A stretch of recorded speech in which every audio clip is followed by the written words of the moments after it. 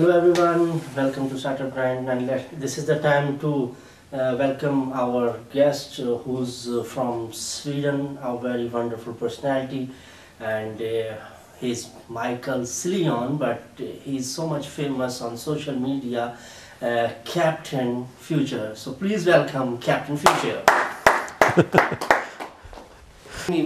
How I have to speak your name, Michael Leon or Captain Future, what you would like? Both. I like both. So you like both. Okay. Everyone likes their own name.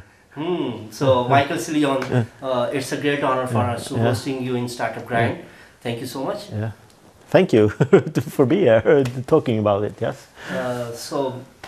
As you know, Startup Grind is a global community, and this platform is trying to connect successful personalities and the new business idea persons who call startups, and the businessmen, the investors, and they are trying to connect a very wonderful ecosystem. You are from Europe, you are from Sweden, we would like to listen the story of your own life, how you started and how you become successful.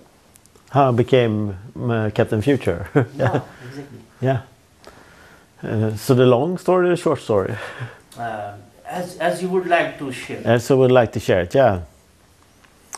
My story started many years ago, but it's been a journey, like let's say the last 25 years since I found internet, and I found the first social media in 1995, and I discovered a movie called Ghost in the Shell that made me think a lot about philosophy and humanity and identity, and it continued until The Matrix came out in 1999, and it blew my mind away, and it made me make this hairstyle that is my residual self-image, and that is my choice, so I project myself in the world, so I can actually choose who I am, what I do, and how I look, and who I hang out with, and where I go, and what I work with, and everything is a choice.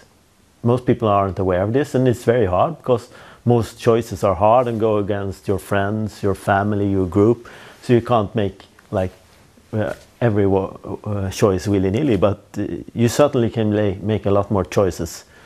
And for me, some people say that the old definition of free will doesn't exist, but I think there is a more modern definition of consciousness and free will that definitely exists because we can make choices, and that's what I have been doing. And in 2012 approximately, I quit my job to go find and see how can I change the world. Like the cliche, find my passion, change the world, because I have just started reading books and YouTube lectures and podcasts about this subject. And then I found ImpactWala and other inspiring people in Sweden, and I hang out in a lot of events and started doing doing internship and practice on different arenas. I went to an incubator to work there a while. I went as a social media strategist and worked for that as a while. I went to a makerspace. I went to created my own makerspace. I ran an esports and board gaming cafe, so I've done a lot of different things to explore what I call the human endeavor. And about 4 years ago, a couple of friends of mine, we did a workshop together where I asked the question, who am I and who should I be? And a friend of mine said, you should be Captain Future. And I just clicked instantly. Yeah, this is the title and the identity I've been searching for. And who is Captain Future then? That has been a 4-year journey since then to explore that even further, because it's both like a choice, who do I want to be, but also like who can I be and what is the need for the world. I got the title because I talked a lot about my friends of a quote from Buckminster Fuller. He wrote a book 50 years ago that's called Operating Manual for Spaceship Earth, and in that it says we are the crew members of Spaceship Earth. And I asked maybe I talked to this with my friend, maybe I'm a crew member, and that's how I came up with it. Yeah, you could be the captain of the future, or Captain Future. because you always talk about the future. So in that I choose to become who I am. I already had a hairstyle, some of the clothes, but then I came out into full bloom to say like, yeah, I really say clicked with myself and started like I could do more public speaking around this subject and everything. So. Oh, wonderful. So, Captain Future, keeping in view the most amazing stories like Star Trek and other movies, and there's also some robot movies. So why only this character, not other characters you like? And for me, yeah, certainly there's a lot of mix, an intertanglement of me, who I am and stuff. I'm not only one person, I'm also a father, a friend, an IT guy, a gamer, a geek, a movie buff. I'm a dancer and a raver. I can dance all night at clubs. I like house music, synth music, goth rock, and all kinds of alternative music, let's say. So I'm a mix of all these identities, but I can choose who I am at any given moment, depending on the context that I'm in. But when I travel to events like this, where we talk about entrepreneurship, innovation, the future, SDGs, and everything, then I'm fully Captain Future. Good. So Captain Future should be in the movies or other things, but why this Captain Future is showing some IT conferences, he's attending, he's going around many countries, many cities, and why you traveling the world and why you going in IT conferences? Why? Because I feel like it. I'm an engineer. I have done computer programming for 12 years. I've coded databases, websites and everything. So I know a lot about tech, but it's not my passion anymore, because I don't find the passion of coding directly anymore. So I haven't done it for 12 years, but I know a lot about tech, computers, science, and I read constantly about everything. I'm very curious. That's my superpower, being curious. So. Yeah.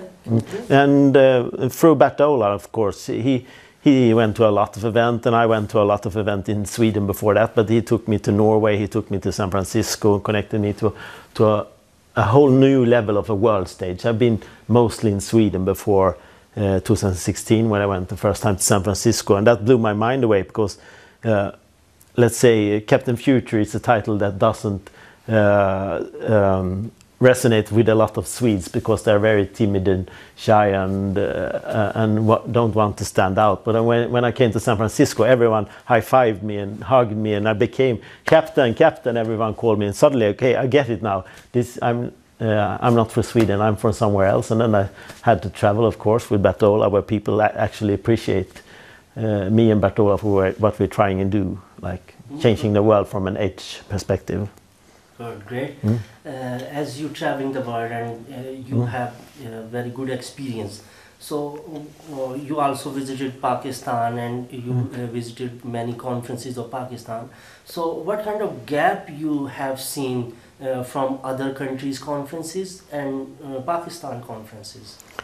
Yeah, I've been to a couple of conferences here on my first trip in Pakistan. Like you can see, there's a lot of energy and curiosity here, but still event design, like this is a skill in itself, is not nowhere near perfected here, if you ever can be perfect. But there's a lot of room for improvement, because I go to some conferences even in Sweden that are extremely boring, and when I talk to the people organizing the event, they are not even interested in improving it. They think, yeah, it should be boring and add new value, no value. So we go to a lot what we call looking hole conference. You sit in the dark audience, there's a keynote speaker, inspirational speaker on stage, people sit there like zombies that don't even take notes, and they go out for some coffee and then they go home. There's no mingling, there's no workshops, there's no interaction between the people, and this is horrible waste of time and talents, because there's many smart people in the audience and they should working together, networking, solve problems, come up with questions and everything. But in a good conference, this is like high level stuff, and that's what we want to aspire to, and that's certainly something you can aspire to by designing better events here. You can get trained facilitators in holding space for workshops, world cafes, world shift exercises and everything. So when you get experience or visit other places, when you learn all of these skills, you can take this to the next level, because there's a hunger and curiosity and energy for improving and becoming more here in Pakistan. So good. What do you think, if you have a chance to work with Pakistan, or you are starting, you want to start any kind of your company in Pakistan, or what the things you think that here Pakistan can help me, and Pakistani youth can help you, and Pakistani, what kind of Pakistani talent you think that can collaborate with you? Collaborate with me? Yeah, definitely. If we are on the verge of exhausting many of our resources here. We're overfishing the seas, we're polluting with plastic and lots of toxins, pesticides, and there's many problems in the world. And in a world like Pakistan, where you're on the verge to becoming a new nation and moving into a more knowledge economy and IT economy and everything, you have the opportunity to make this a very sustainable trip if you choose to. You don't have to, you can go the old way of the 19th century, but you can choose also to go to the 21st century into a sustainable tomorrow. It's our own chance, and in that I think Pakistan can help me to do feedback loop and experiments around this. I talked to a guy today that we need to create more like sandbox spaces and prototype space and experiment zones where you're allowed to test new business ideas, new way of doing things without where you downgrade regulation and laws under certain supervision, of course, so you can experiment in new ways of, what do I say, doing society together. So that's a possibility, and I would like to be part of a process like that here in Pakistan or other places in the world. So. Good. It's really amazing that you are here with us. So it's the time for the special message, a message from your inside, from your soul to the world. To the world. Yeah. 13 billion years ago, the universe was created, and it was mostly hydrogen atoms, and then come helium atoms, and then they started to form more complex atoms as they were melted and exploded into supernovas. And we know that we have been in at least 2 supernovas, maybe 4 or 5 supernovas. All the atoms in our body, all the atoms of Earth, has been inside at least 2 supernovas, exploding stars.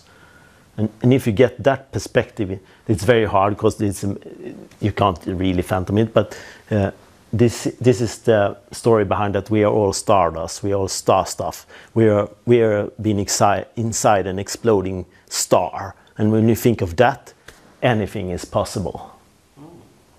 Wonderful. So, as you are Captain Future, every one of us want to go with you on the space. So how can we, just like closing the eyes with a big breath, what kind of style you have to tell that we all want to go in space with you? How? Go into space with me? Yeah. Become curious and seek wisdom. That's like curiosity, wisdom, love, compassion, and what I call silliness, that you would call playfulness. Like when you're silly and playful, it's very hard to be mad and angry at someone. And curiosity is definitely what we need, and what you have a lot of here. We have to explore ourselves, the world around us, the earth, the universe. Science is a big part of it, but also wisdom seeking is another part. The things that are let me say a level above science. Now, so join me in seeking this wisdom, curiosity, love, and playfulness. Good. Now, your famous style, which you do like 4 fingers, 3 fingers. What you do, and just with your body language, not speaking. How?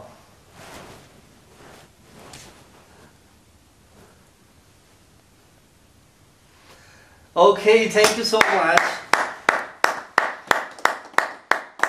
Thank you so much. And we would like to welcome you again and again in Pakistan. It's really a blessing for us, and it's a proud, on behalf of all Pakistan. I'm so much thankful to you. Yeah, Love you. thank you. Thank you. Thank you guys. Bye-bye.